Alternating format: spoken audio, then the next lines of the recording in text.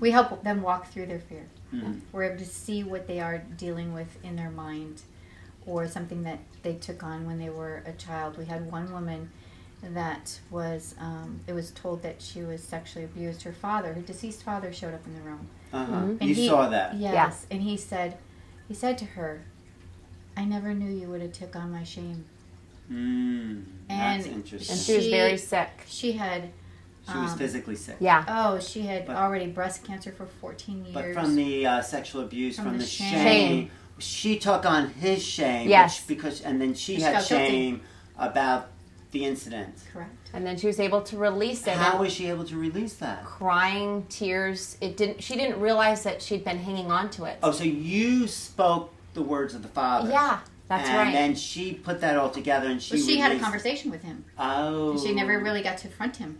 And when she was waiting, like, well, why didn't he ever say he's sorry? Why did he do this? I thought he was everything to me as a child. And he said, I never thought to say sorry. I never thought you would hold on to the shame. Did he say he was sorry? He said that he was one that would have never thought that it was something that he had to say he was sorry. So that was a healing for him on the other side.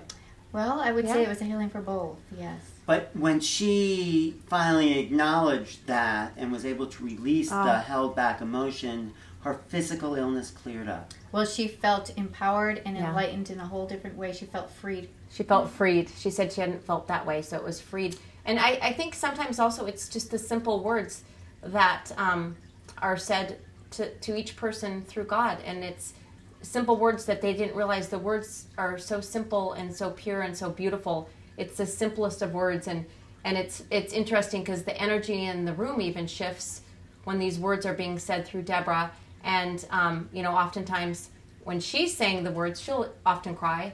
I will cry because the words are so beautiful. They're beautiful, and it's simple, and we don't realize how simple it is. And so that's magical. Healing and letting go and speaking the truth. Speaking the truth. Well, I love that. Yes. Yeah.